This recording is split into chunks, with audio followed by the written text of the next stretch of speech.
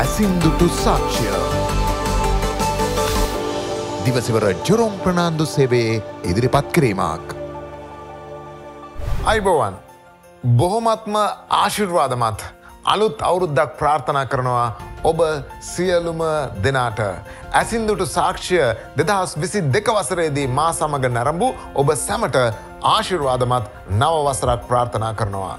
2023 මෙසේ ආරම්භ වී තිබෙනවා. 2023 වර්ෂය අපිට අතිශයින්ම ආශිර්වාදමත් වර්ෂයක් බවට මේ වන විටත් දිවසිවරයා විසින් ප්‍රකාශ කර හමාරයි. ප්‍රොෆෙට් ජෙරෝම් ෆර්නෑන්ඩෝ විසින් ඊයේ රාත්‍රියේදී මිරකල් ඩෝම් හිදී මේ වසර සඳහා වන දිවසි වාක්‍ය මේ වසර සඳහා වන දෙවියන් වහන්සේගේ අනාගත වාක්‍ය සෑම සමූහය හමුවේම ප්‍රකාශ කර හමාරයි. ඉතින් ඒ නිසා ඉදිරි සතිවලදී ඒ ගැන ඔබ සමග බෙදාගන්න මට අවස්ථාවක් ලැබෙනවා. ඉතින් අද ඇසින්දුටු සාක්ෂිය තුළින් මා බලාපොරොත්තු වෙන්නේ ඊට වඩා වෙනස් දෙයක් පිළිබඳව කතා බහ කරන්න. මොකද්ද මේ වෙනස් දෙය? 2022 වර්ෂය කොයි වගේ වසරක් බවට පත් වුණාද? 2022 වර්ෂය තුලදී අපි මොනවද අපගේ ජීවිතවලට ළඟා කරගත්තේ? අපගේ ජීවිතවල අපි කොයි ආකාරයටද එය හලෙලුයාවේ වසරක් බවට පත් වුණේ? මොකද 2022 වසර පටන් ගද්දී ප්‍රොෆෙට් ජෙරෝම් කිව්වා මේ වසර හලෙලුයාවන් සහිත වසරක් කියා. ඉතින් 2022 වර්ෂය පිළිබඳව නැවත හැරී බලන්නට අද දවසේදී අපි ඇසින්දුටු සාක්ෂිය මෙසේ වෙන් කරනවා.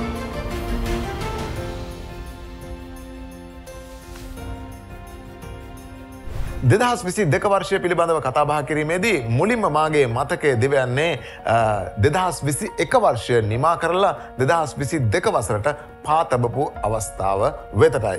මේ වර්ෂය ගැන කතා කරද්දී ඒ වසර සමාරම්භක දේවමය එහෙමත් නැත්නම් වසරේ අලුත් අවුරුදු උදාවීමේ දේවමය ඉතාමත්ම අති උත්කර්ෂවත් අන්දමින් පැවැත්වුණා. එහිදී ප්‍රොෆෙට් ජෙරෝම් 2022 වසර පිළිබඳව ප්‍රකාශ කළා. ඒ වගේම ග්ලෝරියස් සභාව එහෙමත් නැත්නම් මහිමාන්විත සභාව කොයි විදියටද මේ රට තුලත් ඒ වගේම ලෝකෙත් ඉදිරියට ගමන් කරන්නේ කියන කාරණය ප්‍රකාශ කළා. හැබැයි ඒ සියල්ලම අභිබවා ගිහිල්ලා 2022 වර්ෂයේ ජනවාරි 1 වෙනිදා පැවැත්වුණා වූ දේවමයේදී ප්‍රොෆෙට් ජෙරෝම් මේ රටේ අනාගතය පිළිබඳව සුවිශේෂ වාක්‍ය රසක් නිදහස් කරන්න පටන් ගත්තා. ඒ අතරින් දැන් ජනවාරි 1 වෙනිදා වෙනකොට ශ්‍රී ලංකාවේ අපි ගැටලු තිබුණා. නමුත් අරගලයක් තිබුණේ නැහැ. ඉන්ධන ප්‍රශ්නයක් තිබුණේ නැහැ. ආණ්ඩුව බොහොම ශක්තිමත් ආණ්ඩුවක්ව සිටියා. 3-2 බලයක් සහිත ආණ්ඩුවක්ව සිටියා. මේ සියල්ලත් එක්ක රට යම්කිසි විදියක ස්ථාවර මට්ටමක පැවැත්වුණා. හැබැයි දෙවියන් වහන්සේ ජනවාරි 1 වෙනිදාම ප්‍රොෆෙට් ජෙරෝම්ට කරුණු කාරණා රසක් ඉදිරිපත් කළා 2022 වසරේදී රට තුල සිද්ධ වෙන්න යන දේවල් පිළිබඳව. ඉතින් ඔහු බොහොම නිසකකමින් ඒ දවසේදී ප්‍රකාශ කළා සිද්ධ වෙන්න යන දේවල් පිළිබඳව. ඒ අතරේදී ඒ වසර තුල ප්‍රකාශ කළා වූ දේවල් අතරට ඉල්ලා අස්වීම් බලය සහිත ආසන ඉල්ලා අස්වීම් පිළිබඳව ඔහු දිවසි වාක්‍ය නිදහස් කළා. I see a lot of resignations coming. මට පේනවා ගොඩාක් ඉල්ලා අස්වීම් එනවා. Seats of power being absent. බලයේ තියෙන ස්ථාන In our nation. අපේ රටේ. When you have a string of resignations like that, දිගින් දිගට ඒ වගේ ඉල්ලා අස්වීම් ආවම if you have a string of resignations, එහෙම ඉල්ලා අස්වීම් තිබුණොත් the country is going to be in a bad place. රට නරක ස්ථානයකට යන්න යනවා. සියලුම කැබිනට් අමාත්‍යවරුන් සිය දොරවලින් ඉල්ලා අස්වීමට තීරණය කර ඇති බව දිනේෂ් ගුණවර්ධන මහතා පවසනවා. අගමැතිතුමාගේ අතට අපි ඔක්කොමලා ඉල්ලා අස්වීම බාර දුන්නා. ඒ වගේම එන අනතුරුව කොයි ආකාරයටද ශ්‍රී ලංකාවේ ජනාධිපතිවරයා එහෙමත් නැත්නම් ඒ ප්‍රභූ පුද්ගලයා රටින් පිටවන්නේ හදිසියම පිටවන්නේ කෙසේද? ඒ වගේ මේ ගුවන් යානය තුල කී දෙනෙක් ඉන්නවද? Prominent figures in our country. You will hear they have suddenly left. ඔබට ඇයි එකපාරට මේ අය පිට වුණායි කියලා? Not one, not two, දෙන්නෙක් නෙවෙයි. maybe 3 and 4. President Gotabaya Rajapaksa left the country at 1:45 a.m. today with his wife Ayoma Rajapaksa and 2 security officers, and they reached Male at 3 a.m. රට ගොඩාක් අරගලයට මැදි වෙලා ගොඩාක් ප්‍රශ්න වලට මැදි වෙලා ඉඳද්දී අපට උදව් කරන්න එන්නේ ජපානයේද චීනයේද? එහිදී ජපානයේ තමයි උදව් කරන්න එන්නේ කියන කාරණේ දිවසි වාක්‍යයෙන් ප්‍රකාශ කළා. There was something that God was going to do for this nation, and there was a Japanese involvement.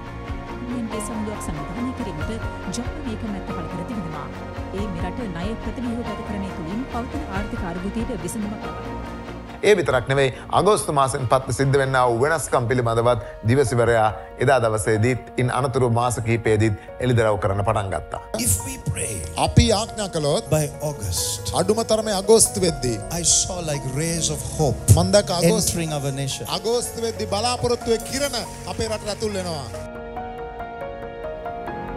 ශ්‍රී ලංකාවේ සංචාරයන් සඳහා එක්සත් රාජධානී ප්‍රංශය නෝර්වේ සහ ස්විට්සර්ලන්තයේද අරවා තිබූ සංචාරක අවදානම් නියෝගයද ඉවත් කර තිබෙනවා.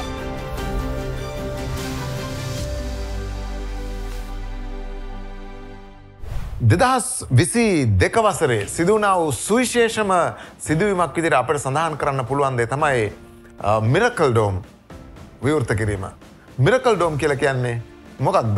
මිරකල් ඩෝම් කියන එක පිළිබඳව කතා බහ කරද්දී මිරකල් ඩෝම් කියන්නේ ග්ලෝරියස් සභාවට, මහිමාන්විත සභාවට දෙවියන් වහන්සේ දුන්නා වූ ගෘහය.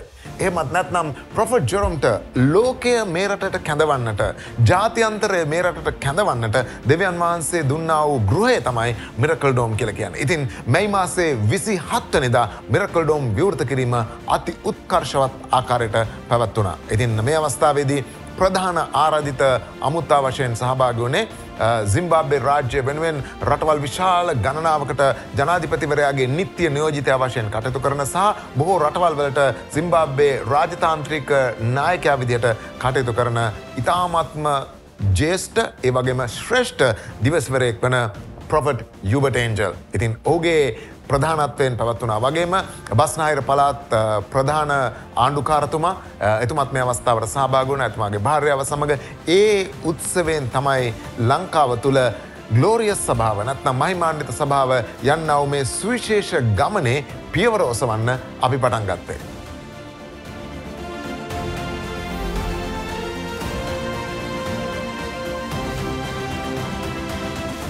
මිරකල් ඩෝම් ආරම්භ කිරීමත් එක්ක රට තුළ යම්කිසි විදිහකට පිබිදීමක් ඇති වෙන්න පටන් ගත්තා. හරියට ශ්‍රී ලංකාව තුළ ආත්මික පිබිදීමක් ඇතිවෙන්න අවශ්‍ය ස්ථානය, කේන්ද්‍රය නැතිව ඉඳලා එක්වරම ඒක ඇති වුණු විගස සියල්ල වෙනස් වෙන්න පටන් ගත්තයි කියලායි මට නම් හිතෙන්නේ. ඇයි මම එහෙම කියන්නේ? ඉතින් මිරකල් ඩෝම් ආරම්භ කර විගස ශ්‍රී ලංකාවේ නන්දසින් ජනතාව ගලා එන්න පටන් ගත්තා විතරක් නෙවෙයි, ලෝකයේ විවිධ පළාත් වලින් මිනිස්සු ශ්‍රී ලංකාවට එන්න පටන් ගත්තා ප්‍රොෆෙට් ජෙරොම්ගෙන් ප්‍රඥාවේ වචනය අසන්න. ඒ වගේම ඔහුගේ උපස්ථානය ලබන්න, ඔහුගෙන් දේව වචනය ඉගෙන ගන්න, ඔහුගේ අනුග්‍රහය යටතට ඇවිල්ලා අසුන්ගෙන ඉගෙන ගන්න ජනතාව ලෝකයේ විවිධ රටවල් වලින් එන්න පටන් ගත්තා. කොච්චරද කිව්වොත් එහෙම 2022 වර්ෂය තුලදී ජාත්‍යන්තර අමුත්තන් දහසකට අධික සංඛ්‍යාවක් ශ්‍රී ලංකාවට ආවා මිරකල් ඩෝම් එකට ඇවිල්ලා ප්‍රොෆෙට් ජෙරොම් ළඟ වාඩි වෙලා ඔහුගෙන් ඉගෙන ගන්න.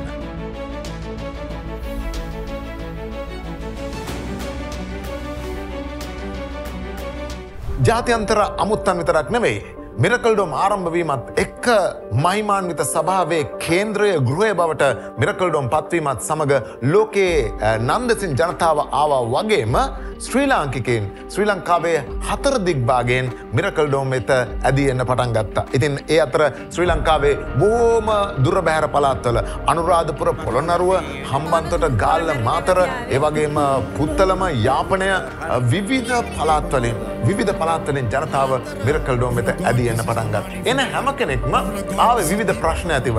කෙනෙකුට සමහර වෙලාවට කෙනෙකුට රෝගයක්, තවත් කෙනෙක් ණයබරින් මිරිකිලා, තවත් කෙනෙක් අශුද්ධ ආත්මික පීඩාවට ලක් වෙලා. කොහොම වුණත් මේ ප්‍රශ්න සියල්ල මැද්දේ පැමිණියා වූ ජනතාව නන් දෙසින් මිරකල් ඩෝම් එකට එකතු වෙද්දී දෙවියන් වහන්සේගේ දාසයා වන, උන්වහන්සේගේ දිවසිවරයා වන ප්‍රොෆෙට් ජෙරොම් දෙවියන් වහන්සේ පාවිච්චි කරා මේ මිනිස්සුන්ට නිදහස ප්‍රකාශ කරන්නට, මේ මිනිස්සුන්ව රෝගෙන් නිදහස් කරන්න, මේ මිනිස්සුන්ව පීඩාවෙන් නිදහස් කරන්න, මේ මිනිස්සු අශුද්ධ බැඳීම් වලින් නිදහස් කරන්න, මේ මිනිස්සු ආර්ථික පීඩන නිදහස් කරන්න දෙවියන් වහන්සේ ප්‍රොෆෙට් ජෙරොම්ව පාවිච්චි කරන්න පටන් ගත්තා.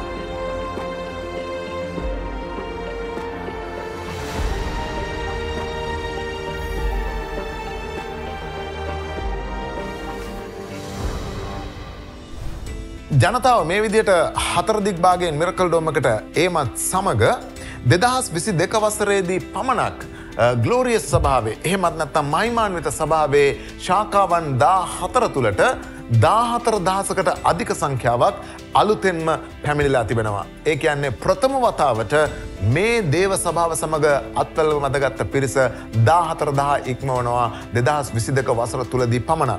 ඉතින් මේ අයගෙන් එක පිරිසක් ප්‍රොෆෙට් ජෙරොම් වසරේ භාගයක් වුණාට පස්සේ මීගමුව කිංස් බේ හෝටලේදී මුණ ගැහිලා ඒ අයට උපස්ථාන කළා, යාඥා කළා, ඉගැන්නුවා. ඒ වගේම තවත් 4000ක විතර පිරිසක් ඊට පස්සේ මිරකල් ඩෝම් එකට එකතු කරලා ඒ අයට යාඥා කරා, උපස්ථාන කරා, වචන ඉගැන්නුවා. ඒ අය දෙවියන් වහන්සේගේ පවුලට බාරගත්තා, පිළිගත්තා, ඔවුන් සමග සහභාගීත්වය ආරම්භ කළා.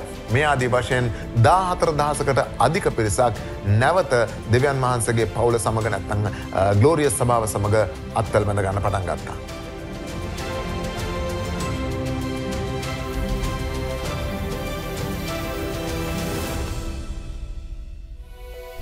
14000 ඒ විදිහට ප්‍රථම වතාවට ඇවිදගෙන එනකොට කෙනෙකුට හිතන්න පුළුවන් මේ අය වෙනත් සභාවල අය වෙන්න පුළුවන්. එහෙම නැත්නම් මේ අය සම්ප්‍රදායික කිතුණුවන් වෙන්න පුළුවන් කියලා. ඇත්තටම අපි දන්නේ නැහැ කොහෙන්ද මේ ජනතාව මේ තරම් එක්රොක් වුණේ කියලා. ඒකට හේතුව තමයි අපිට හිතා ගන්න බෑ මේ ජනතාව කොහෙන්ද ගඟක් වගේ ගලාගෙන එන්නේ කියලා කටුනායකට මිරකල් ඩෝම් එකට. හැබැයි මේ ආපු අය අතරේ තවත් සුවිශේෂ දෙයක් සිදු වුණා. ඒ තමයි වෙන කවරදාකටත් වඩා ශ්‍රී ලංකා ඉතිහාසයේ වෙන කවරදාකටත් වඩා මනුෂ්‍යෝ තමන්ගේ ජීවිත ජේසුස් වහන්සේට දෙන්න පටන් ගත්තා. ඒ නිසා අපට දක්නට ලැබුණා සිය ගණනින් සතියකට සිය ගණනින් ජනතාව ඇවිල්ලා මනුෂ්‍යෝ ඇවිල්ලා ජේසුස් වහන්සේට තමන්ගේ ජීවිතය බාර කරනවා. ඉතින් ගැලවීමේ යාඥාව කියලා ජේසුස් වහන්සේ තමන්ගේ ස්වාමින් වහන්සේ සහ ගැලවුම්කාරයා විදියට පිළි අරගෙන ජේසුස් වහන්සේ සමග අලුත් ගමනක් පටන් ගත්ත පිරිස ගණන් කළ නොහැකි තරම්. ඇයි මම කියන්නේ ගණන් කළ නොහැකි තරම් කියලා?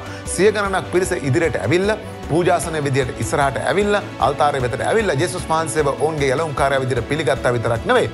තවත් බොහෝ පිරිස් ඔන්ලයින් මාධ්‍යයෙන් එහෙමත් නැත්නම් ටීවී එකෙන් බලලා මේ ඔබ බලන්නා වගේ ටීවී එකෙන් බලලා විවිධ ආකාරයෙන් ජේසුස් වහන්සේට තමන්ගේ ජීවිතය කැප කළා. ඉතින් ඒ නිසා මේ අවස්ථාවක් කරගන්නවා අන්ධකාරයෙන් ආලෝකයට පැමිණියා වූ, පාපයෙන් පව්කමාවට පැමිණියා වූ, අධර්මිෂ්ඨකමෙන් ධර්මිෂ්ඨකමට පැමිණියා වූ, සදාකාල විනාශයෙන් සදාකාල ජීවනයට පැමිණියා වූ මේ පිරිස මෙසේ සිහි ගන්වන්නට.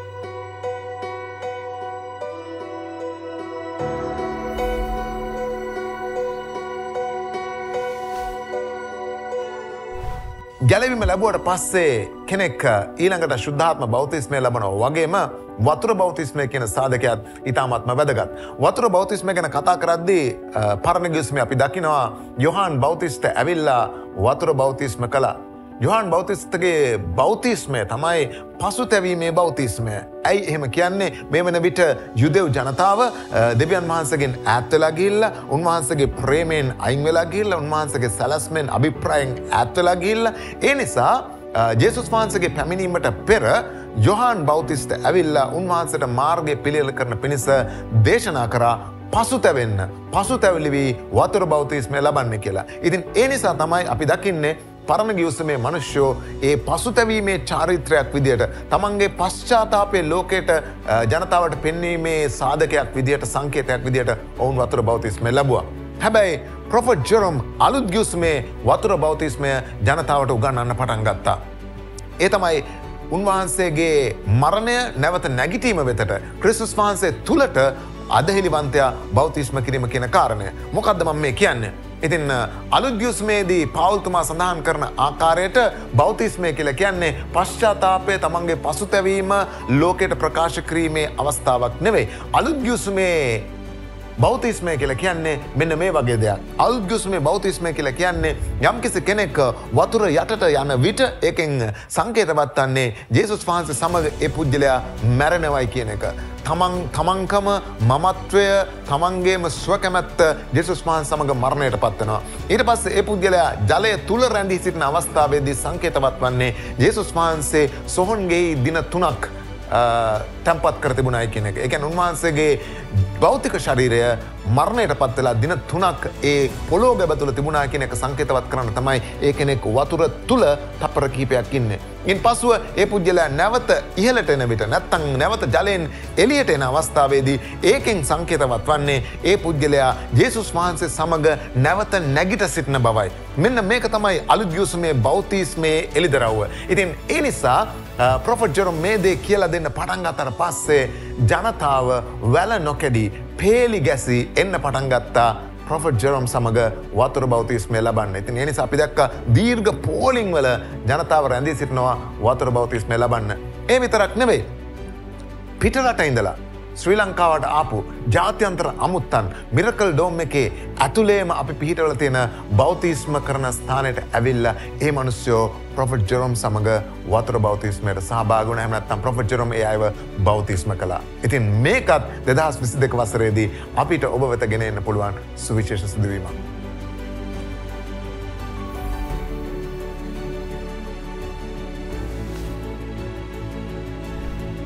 මේ සිදුවීම මෙහෙම සිදුවෙනකොට ජේසුස් වහන්සේගේ ආදරය, උන්වහන්සේගේ ප්‍රේමය, උන්වහන්සේ කුරුසිය මතදී නිමා කළ වැඩේ අරමුණ, බලාපොරොත්තුව සහ ප්‍රයෝජන ජනතාව විවිධ ආකාරයෙන් ලබා ගන්න පටන් ගත්තා. ඒ අතර අපි 2022 වසරේදී දැකපු දැවැන්තම සුවිශේෂම ප්‍රධානතම කාරණයක් තමයි සුවය සහ නිදහස කියන කාරණය. සුවය ගැන කතා කරද්දී මිරකල් ඩෝම් එකේ ආරම්භ කරපු දවසේ ඉඳලා හැම සතියකම සෑම ඉරිදාවකම අපි දකින දෙයක් තමයි මිනිස්සු බරපතල මාරාන්තික රෝගවලින් ක්ෂණයකින් සුවය ලබනවා. සමහර අය එන්නේ රෝදපුටුවේ ජීවිතේ එපා වෙලා හැබැයි ක්ෂණයකින් නැගිටලා ඇවිදින්න පටන් ගන්නවා. සමහරු එන්නේ කීලිකරු වලින් අස්ථි සම්පූර්ණයෙන්ම හිර වෙලා භග්න වලට ලක් වෙලා ඒ වගේම අස්ථි කොට වෙලා හදිසි අනතුරු වලට ලක් වෙලා විවිධ ප්‍රශ්න ඇතුව එන්නේ. හැබැයි ඒ අය කීලිකරු අතහැරලා රෝදපුටුව අතහැරලා ක්ෂණිකව ඇවිදින්න පටන් ගත්තා. ඉතින් මේ වගේ ඉතාමත්ම බලවත් සුවවීම අපට 2022 වසරේදී අත්දකින්න ලැබුණා මිරකල් ඩෝම් එකේදී. ඒ විතරක් නෙවෙයි සුවය වගේමයි නිදහස කියන එක. බොහෝ මිනිස්සුયો ශාරීරිකව බැලුවට පස්සේ නිදහසෙන් ඉන්නවා වගේ පේනවා. හැබැයි ආධ්‍යාත්මිකව බැලුවට පස්සේ මානසිකව බැලුවට පස්සේ ඒ අය බොහෝ පීඩාවලට ලක් වෙලා. ඇයි මම කියන්නේ බොහෝ පීඩාවලට කියලා? සමහරු මානසික පීඩාවලට ලක් වෙලා, විෂාදයට පත් වෙලා, ආතතියට පත් වෙලා, සියදිවි විනාශ ගන්න තත්ත්වයට පත් වෙලා. ඒ වගේම තවත් සමහරක් අය එතනින් එහාට ගිහිල්ලා අපවිත්‍ර ආත්මවල බැඳීම් වලට ලක් වෙලා, පීඩාවලට ලක් වෙලා, අශුද්ධ ආත්ම විසින් පාලනය කරන තත්ත්වයට පත් වෙලා. ඉතින් මේ සියල්ලත් එක්ක ජනතාව පුදුම විදියට පීඩා විඳින, දුක් විඳින රටක් තමයි ශ්‍රී ලංකාව. හැබැයි මිරකල් ඩෝම් එක තුලදී 2022 වර්ෂයේදී අපි දැක්ක තවත් සුවිශේෂ සිදුවීමක් තමයි දෙවියන් වහන්සේගේ ඇඟිල්ල. ඒ කියන්නේ ශුද්ධාත්මයන් වහන්සේ විසින්ම මේ මනුෂ්‍යයන්ව නිදහස් කරන ආකාරය. සිය ගණනින් දහස් ගණනින් මනුෂ්‍යෝ 2022 වර්ෂයේදී නිදහස් අත්දැක්කා. ඒ වගේම 2022 වර්ෂයේදී අප සමග නිරන්තරයෙන්ම සහභාගී වී සිටි ඔබට අපි දුරකථන අංකයක් හඳුන්වා දුන්නා. ඒ තමයි 011777 48 77 කියන අංකය. ඉතින් ඔබ නිරන්තරයෙන් මේ අංකයට කතා කළා. ඔබගේ අවශ්‍යතාවයන් උදෙසා, ඔබගේ දුක කියන්න, ඔබට අවශ්‍ය උපදෙස් ලබා ගන්න, යාඥා ලබා ගන්න. ඉතින් 2022 වර්ෂයේදී මේ දුරකථන මධ්‍යස්ථානය හරහා විශාල සේවයක් කරන්න අපට හැකියාවක් ලැබුණා. ඉතින් මේ ගැන මම සඳහන් කරන්නේ ඔබව ධෛර්යමත් කරන පිණිසයි. ඉතින් අද දවසේදී වුණත් ඔබට අවස්ථාවක් තියෙනවා නොකඩවා මේ අංකයට කතා කරන්න. ඇයි මම නොකඩවා කියන්නේ? අපි මේ අංකය පැය 24 පුරාම ක්‍රියාත්මක කරනවා. යම් කිසි විදියකින් ඔබගේ ඇමතුමට උත්තර දෙන්න බැරි වුණොත් ඔබ අමතන අවස්ථාවේදී ඒ යාඥා සේවකයන් සැදී පැහැදී සූදානම් සිටිනවා නැවත ඔබට අමතනට ඔබ වෙත කතා කරලා ඔබ සමග යාඥා කරන්න, ඔබට අවශ්‍ය උපදෙස් ලබා දෙන්න. ඉතින් ඒ නිසා අද දවසේදීත් මම ඔබව ධෛර්යමත් කරනවා. මේ 2023 වර්ෂයේ ආරම්භය විතරයි. ඉතින් ඒ නිසා මෙතනින් එහාට යන්න තව ගොඩාක් දුරක් තියෙනවා. ඒ නිසා ඒක නිස්කාරණේ නාස්ති කරගන්න එපා. ඒ නිසා අමතන දුරකථන මධ්‍යස්ථානයට 2023 වර්ෂය සඳහා ඔබට ආශිර්වාදයක් අවශ්‍ය නම්, ඔබගේ විශේෂ ඉල්ලීමක් තියෙනවා නම් දුරකථන මධ්‍යස්ථානයට කතා කරලා අපගේ යාඥා සේවකයන්ට කියන්න මට මෙන්න මේ කාරණේ ගැන යාඥා කරන්න. 2023 වර්ෂයේදී මට මෙන්න මේ දේ තියෙනවා. මම අනාගතයට මුහුණ දෙන්න ඕන. මම විවාහ වෙන්න ඕන. මම විභාග සමත් වෙන්න ඕන. මම අධ්‍යාපනයේ ඉස්සරහට යන්න ඕන. මගේ ව්‍යාපාරයක් කරන්න මම බලාපොරොත්තුවක් තියෙනවා. මම මගේ පෞල් ජීවිතයේ යම් කිසි විදිහක ගැටලුවක් තියෙනවා. මගේ දරුවන්ගේ යම් කිසි ප්‍රශ්නයක් තියෙනවා. මේව මම විසඳ ගන්න ඕන. මේ ඕනම කාරණයක් සම්බන්ධව ඔබට අපි අවස්ථාව ලබා දෙනවා මේ දුරකථන මධ්‍යස්ථානයට කතා කරන්න කියලා. ඒ නිසා අංකය ලියලා තියාගන්න 0.1177 ඔය අංකයට තමයි ඔබ අමතන්නට ඕනේ. ඉතින් අපගේ යාඥා සේවකයන් සැදී පැහැදී සූදානම්ව සිටිනවා ඔබට උත්තර දෙන්න, ඔබ සමග ඔබගේ කාරණා පිළිබඳව සාකච්ඡා කරන්න. ඒ මතක් කිරීමත් එක්ක මම ඔබට තව කාරණයක් පැහැදිලි කර දෙන්න සූදානම් වෙනවා. ඒ තමයි වර්ෂයකට ඇතුල් වෙද්දී අලුත් දෙයක් ආරම්භ කරද්දී බොහෝ අය හිතනවා මේ වර්ෂයේදී මම මෙහෙම කරනවා. සමහරව හිතනවා මේ වර්ෂයේදී මම දුම්පානය කරන එක නතර කරනවා. මත්පැන් පානය කරන එක නතර කරනවා. සමහරව හිතන ඇති රස්තිය අඩු ගන්න යන එක නතර කරනවා කියලා. ඒ වගේම සමහරව හිතනවා මම උදේට නැගිටලා යාඥා කරනවා කියලා. විවිධ ආකාරයෙන් අලුත් අවුරුද්දක් උදා වෙද්දී බොහෝ දෙනෙක් ලෝකේ වටේ අපේ රටේ විතරක් නෙමෙයි ලෝකේ වටේ බොහෝ දෙනෙක් විවිධ ආකාරයේ Tamanටම ප්‍රතිපත්ති සකසා ගන්නට උත්සාහ කරනවා. හැබැයි අවාසනාවට කාරණේ තමයි එවැනි දෙයක් සකසාගෙන සතියක් දෙකක් තුනක් මාසයක් යනකොට ආපහු Taman පරණ තත්ත්වයට වැටෙනවා. ආපහු සිගරට් බොනවා, ආපහු මත්පැන් බොනවා, ආපහු ගංජා ගන්නවා, ආපහු කුඩු බොනවා. එහෙම නැත්නම් ආපහු Tamanගේ පරණ ජීවිතයට යනවා. ඔබ කවදා හරි හිතලා තිනවද ඇයි මෙහෙම වෙන්නේ කියලා? ඒකට හේතුවක් තියෙනවා. ඒ තමයි බයිබලයේ කියන ආකාරයට යම්කිසි පුද්ගලයෙකුට තමන්ගේම ශක්තිය මත පිහිටා තමන්ගේම හැකියාවෙන් ජීවිතය ජය ගන්න ප්‍රබල යමක් කරන්න බෑ. මිනිසෙකුගේ හැකියාව ඔස්සේ යා හැකි සීමිත දුරක් තියෙනවා. ඉතින් ඒ නිසා ඇයි මිනිසයන්ට මෙහෙම වෙන්නේ කියන එක සඳහන් කරද්දී ඒක තමයි උත්තරය. එමනම් කොහොමද අපි මෙතනින් උඩට එන්නේ? අලුත් අවුරුද්දේදී ඔබ හිතාගන්න දේවල් මම මේ විදිහට මගේ ජීවිතය මේ අවුරුද්දේ ගොඩනගනවා කියලා හිතාගන්න දෙය ඔබ කොහොමද වැළඳගන්නේ? එහෙමත් නැත්නම් ඔබ කොහොමද ඒකත් අරගෙන අවුරුද්ද නිමා වෙන තාක්කල් ගමන් කරන්නේ? මේකට එක උත්තරයයි තියෙන්නේ. ඒකට අපි කියනවා දේව අනුග්‍රහය කියලා. මොකද්ද මේ දේව අනුග්‍රහය කියලා කියන්නේ?